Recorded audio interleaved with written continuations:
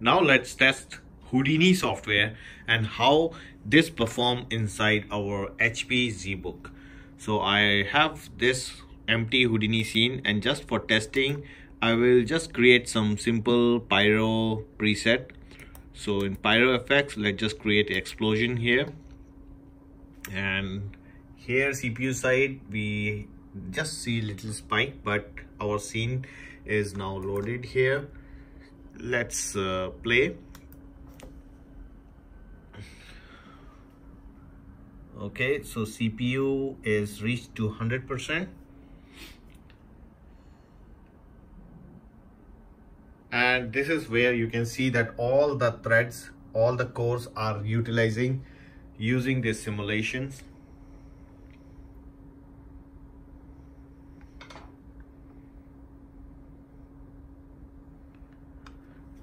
And it's 100%. Meanwhile, I already have another Houdini open, so let's just go there and let's create one more sphere in this sphere, and let's go create another firewall here. So one explosion, one firewall. This is still going on. Okay, and this is another one, so we will go. So we have done this here. Let's just play this. Alright, so right now two simulations going on parallelly, and CPU is now fully utilized, but now system is still can use. We have third Houdini here. Let's create one more simulation here. Go back to pyro effects. This time let's create another explosion. So let's go to our previous one. This is still simulation is going on. This one already done. Play. So as you can see, the three simulation parallelly working on. CPU is now fully utilized, and RAM, you can see that it's still 26% used because we have 64 GB RAM, so it's fine. GPU is not that much used, and this all actually happening in this laptop. Okay, so now our simulation going on. Let's just see everything side by side. Here you can see it's already this part already. Let's just stop, and because this is just a firewall, so we can just limit the frames to maybe 60, then it will be fine. Back, play. Okay, right, we have this. Let's just stop this one also. Let's limit the frame to 60. Play, and entire system is actually responsive, and this one also maybe 60. Perfect. So there is three simulations live going on one single laptop, right? So this is the power of ZBook. Not even this, the processor which we are having here, and as you can see, now we are actually utilizing our graphic card because everything is playing live. And this is three Houdini side by side. Actually, still our system is responsive. We can actually run one more Houdini here, and once the Houdini is started, when you can see here itself, it's now we can see little bit movement inside our GPU, and let's see what task is doing here. And this is doing more or the 3D 3D encoding. So here we can see that the 3D task is now going on. We have three Houdini open here. Let's just open another one, create one more sphere,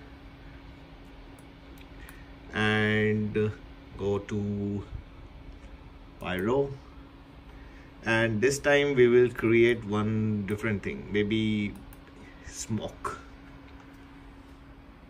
Okay, so our smoke is ready. Let's minimize this, not minimize, resize this and change the frame to this one also 60. Okay, perfect. So this one is our fourth Houdini.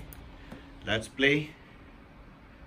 So far simulation is going on, no problem.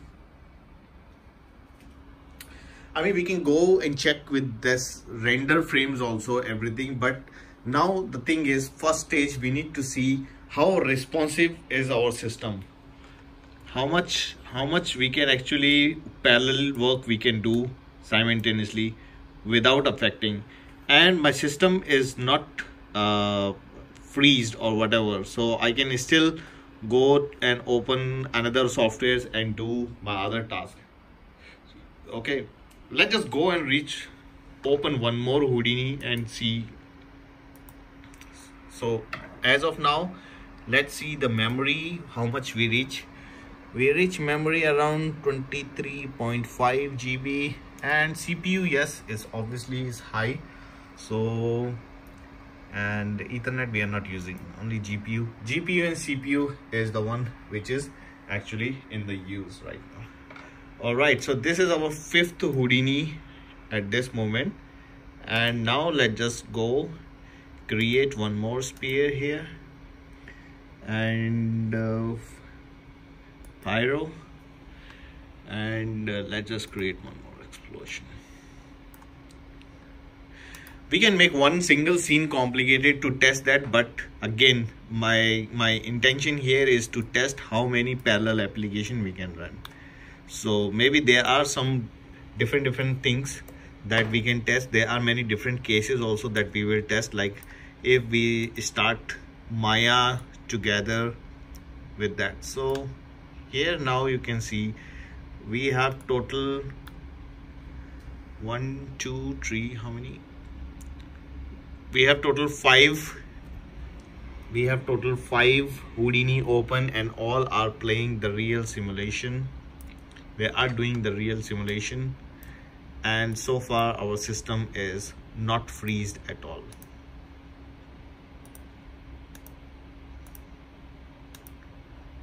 Right, so now guys, I hope you get the idea of how powerful this HP ZBook is and how much useful it will be in the, how much useful it is for visual effects and 3D VFX artists or technical directors or TDs. Very useful, very powerful. Now let's just move forward and see our other review, and let's pick Maya for our next test.